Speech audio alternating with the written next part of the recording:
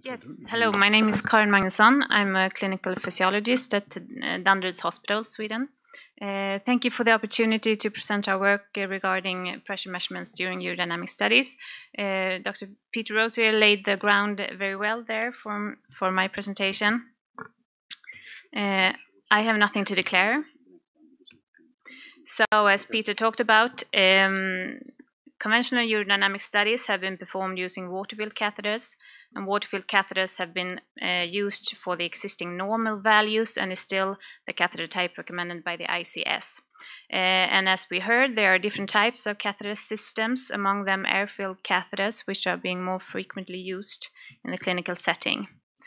So our aim was to compare pressures in catheters with air-filled versus water-filled technique during urodynamic studies.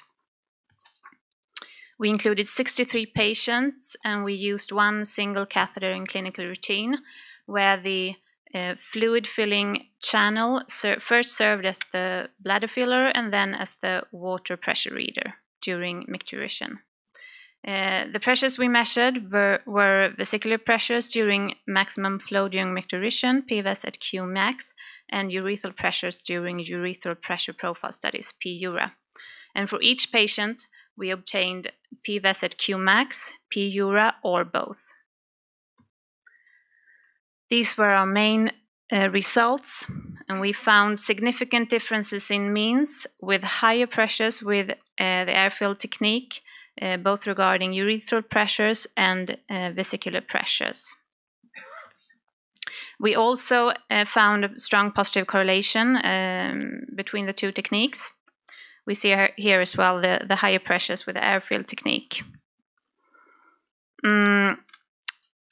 Pressures measured with the air-filled technique are significantly higher compared with the water-filled technique, and there's a strong positive correlation between the two techniques.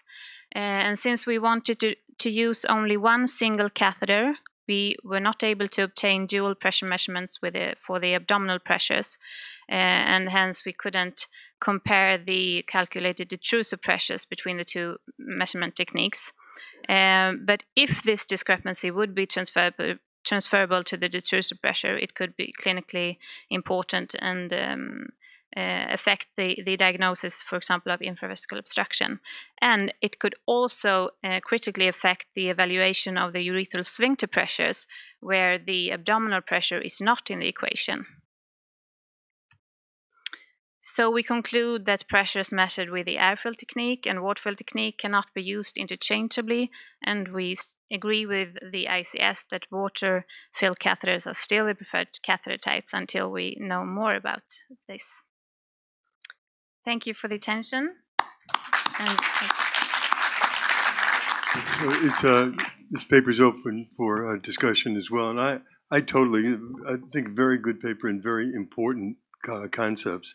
We can't just use the number, we can't interchange the numbers, and I strongly agree that water-filled are the preferred method for doing urodynamics. But questions from the audience? I have a question. You didn't measure what was coming from the abdominal channel, right? No. This was only done for we were not able to measure the abdominal pressures with one single catheter. Yeah, right. That is why we want to. So what? From what I have understood until now about comparisons about between air-filled and water-filled catheters. Maybe the abdominal line could be even more affected.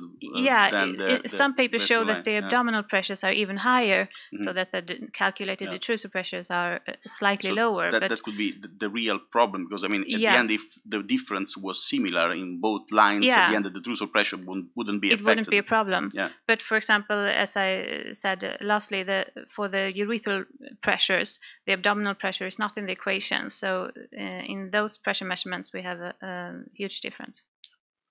So another factor that wasn't taken into account in your paper is the fact that the abdominal pressure, you can keep, if you're not getting a good tracing, you can keep pushing the catheter in further. And then of course, the further you push the catheter in, then when you tilt the patient up, because each each of these transducers is now at a different level, so you can significantly change the detrusor pressure and get.